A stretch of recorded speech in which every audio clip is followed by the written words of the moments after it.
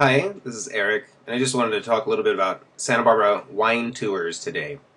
And let's see, if you have a look at this website here, this is Santa Barbara Wine Tours. That is the name of the website. And Santa Barbara, as you can see from the pictures, it's got beautiful scenery. So that's one good thing about it as far as wine tours go. Yeah, I can see there's a vineyard here.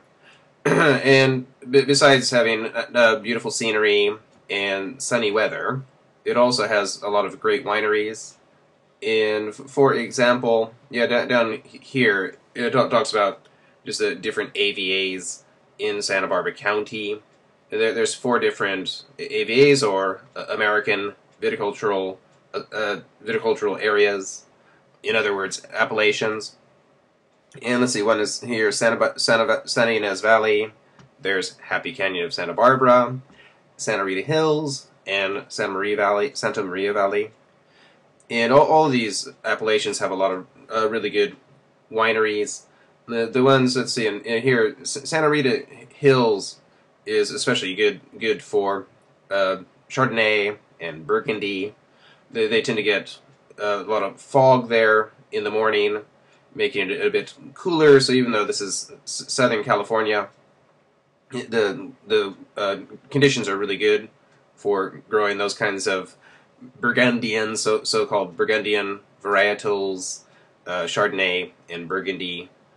And this wine is from Curtis Winery, and that one is in the Santa Ynez Valley, and they make a lot of Rhone style wines. In this case, a white one, but they make both white and red Rhone-style wines. And speaking of Rhone style, there's, let's see, also a very good very good winery is this one here, Tensley's. They make really good Syrah. In fact, Syrah is really some of the best in the world.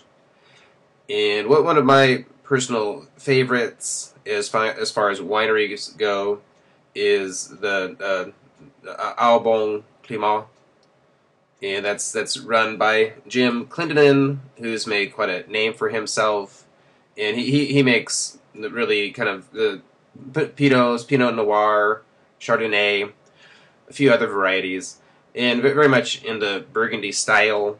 So very not quite such high alcohol. It has a lot of the California Pinot Noirs, and it's the really good bouquet and very similar to Burgundy.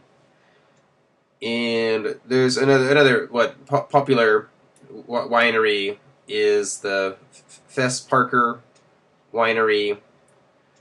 And that one, they're also quite famous for their Syrah. But in one other very famous place in Santa Barbara is a vineyard.